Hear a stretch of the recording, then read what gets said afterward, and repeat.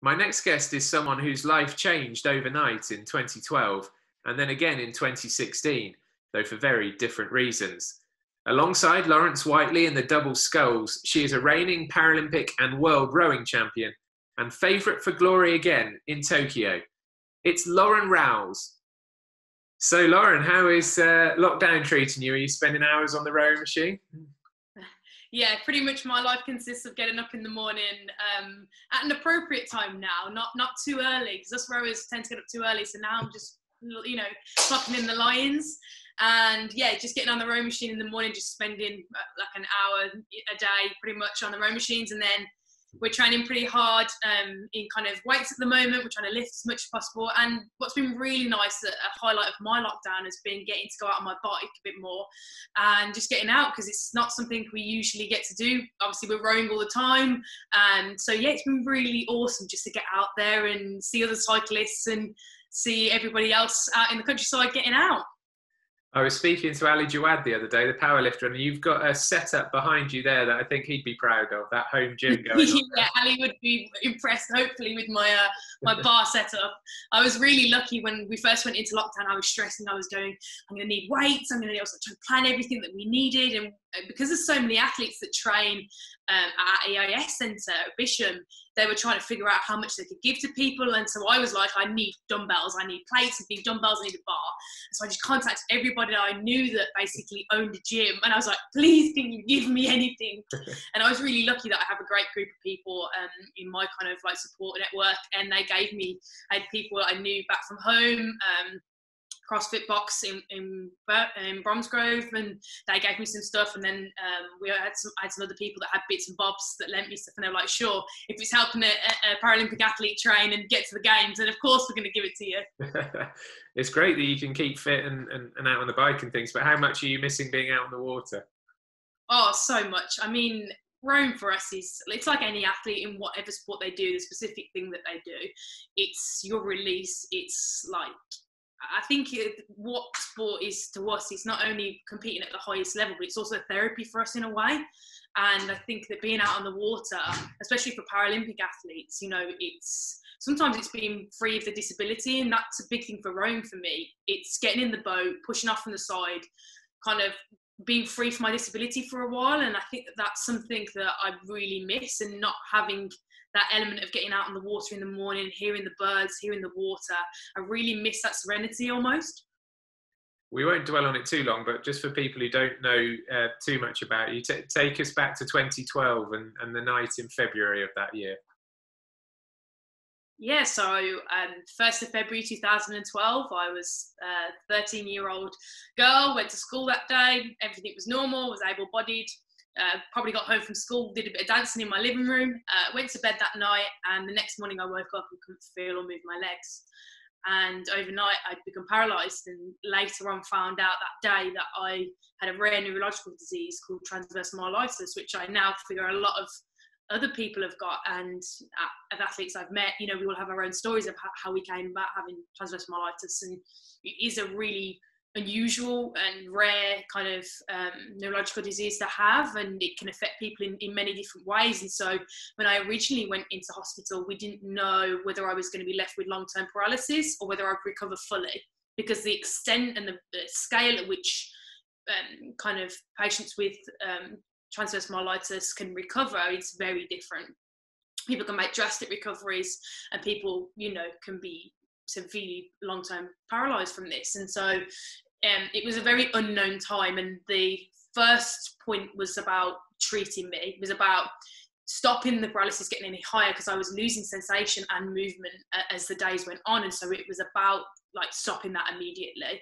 And I actually got transferred to Bristol Children's Hospital, where I was on the dialysis ward there, because I was receiving blood transfusions to get basically rid of all the, essentially what transverse myelitis is where your antibodies attack your spinal cord, and they get all confused, and they're meant to go and like attack a cold or something that you might have in your body that's foreign, and instead they get confused, and then they go and attack your spinal cord, and that's how you get left with the damage. And so essentially what they did at Bristol was that I had something called plasmapheresis, and it's where you remove the plasma out of your blood and they just recycle it. And so I had a huge, extensive range of treatment of that. I had white blood cell treatment. And then when I was kind of strong enough and stable enough and my condition had stabilised, they sent me to Stoke Mandeville, which was the rehab unit there, which most people, I know most Paralympians went there. If you have a spinal cord injury, you've most likely been there, or Oswald Street or something in your time. And yeah, just really started to kind of rehab and figure out this new life that was going to be for me. But for me, that was a really dark time because I was a sporty growing up. I was that kid growing up that took PE class like it was the Olympic Games. And at 7 years old, I said to myself that I wanted to, I used to grow up watching Kelly Holmes, Paula Radcliffe, and I wanted to be an Olympian so bad. Like, I was different to other kids at school. I knew that I had this passion for sport that was just like no other. And I just remember always growing up feeling like I was the crazy kid that loved sport so much. And actually, when I was 7, I realised that I actually wanted to become an Olympian. And so my life's dream was just becoming an Olympian. And so for a girl that couldn't walk or run, like going to the Olympics, that was my dream crushed at 13 years old. And it just completely tore down my world. I was in a really bad way for a really long period of time. And then London 2012, the summer of London 2012 comes along, and we all know about that fantastic summer. I can see Mandeville, the mascot's behind you there. And I remember my mum saying to me, I was actually still in hospital at this period, so I'd not been into London for a long time, and I'd not really been out of the hospital much at all, and I wasn't really comfortable with like being in a chair and my disability and stuff. And my mum said to me, do you want to go watch the London 2012 Paralympics? And I remember thinking, I don't know what I'm in for here, but okay, we'll go. And for me, growing up, I grew up on the outskirts of Birmingham, didn't know anybody that was disabled growing up, didn't know what Paralympic sport was. I knew of Ade Epperton. I didn't even know his name at the time. I knew Ade Epperton because he'd been on the adverts, and he did that one advert for BBC. I don't know if you remember, and it was, he used to do the dancing in his chair. And so I didn't even really know him for sport, but I knew he played basketball. And that was pretty much the only disabled person I grew up knowing on TV or even in my life. And so pushing into the park, the Olympic Park that day, I just remember pushing in and just seeing so many people that had disabilities and my mind just literally blew in that moment. And I remember just feeling like, wow, I'm at home, like this is where I belong and this is my people. And I felt really comfortable with my disability. And actually my mom was the minority in that park that day because she was the one that was walking. And we went to watch swimming, rugby, blind football. I just remember my mind being blown. And I pushed out the park that day and I was transformed. Like, I went in as a girl who was depressed, giving up on an Olympic dream, was totally just not accepting her disability, and coming out of the park that day going, I want to be a Paralympian. I want to be one of these athletes.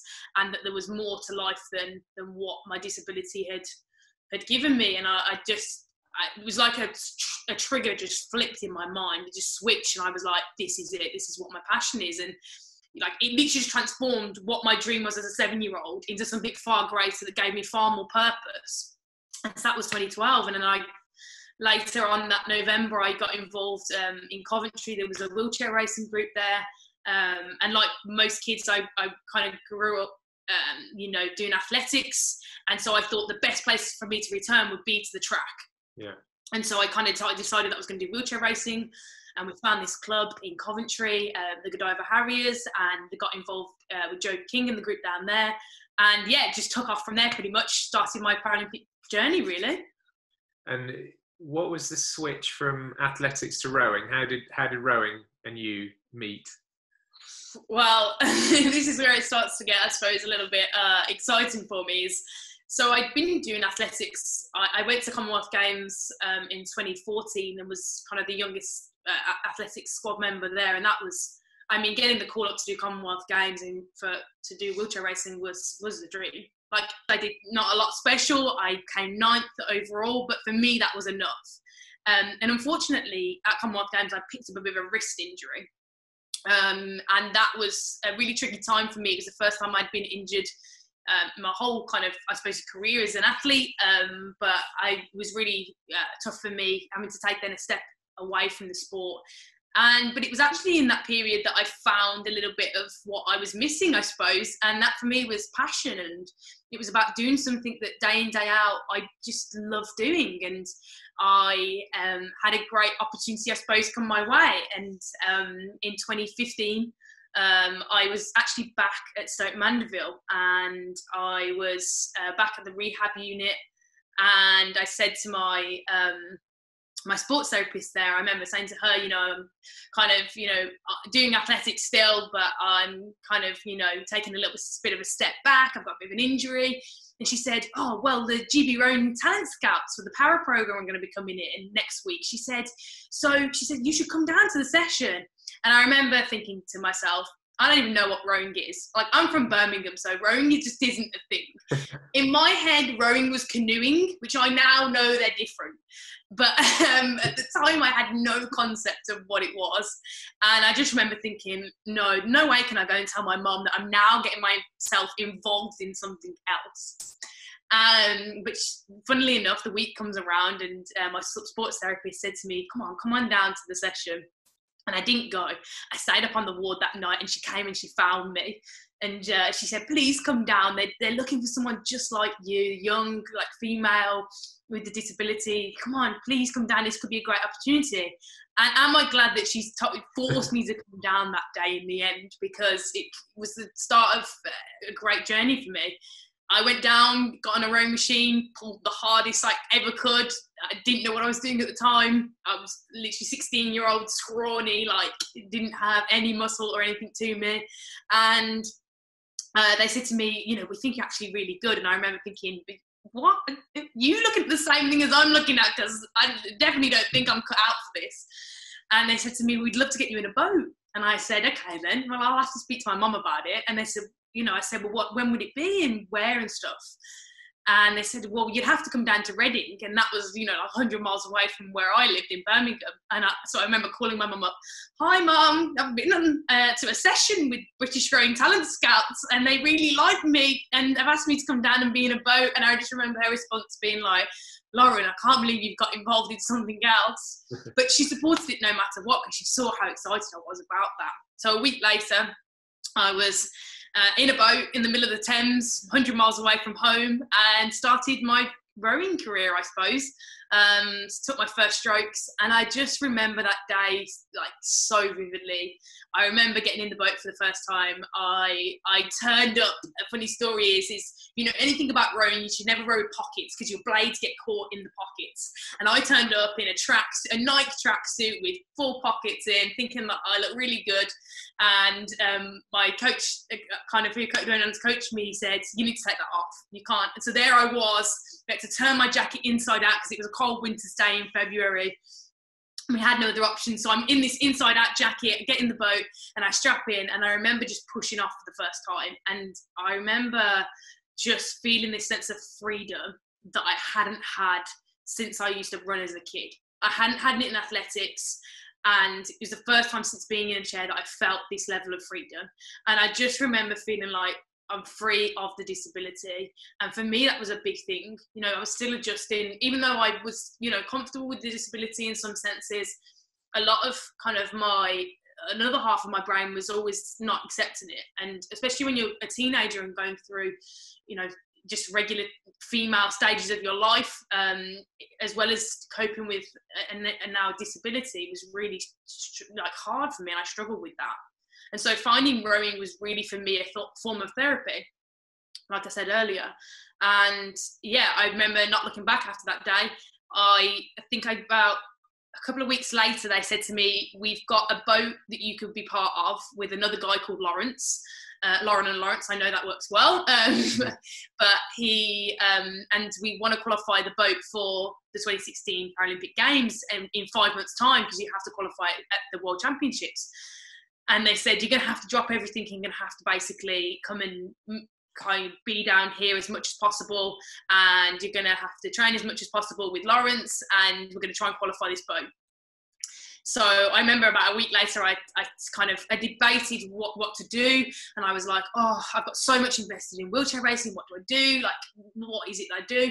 And it was just literally taking a leap of faith based upon a session that I'd had in a boat that gave me a feeling. So I basically made a leap of faith for a feeling, which sounds stupid, but for me, it was everything.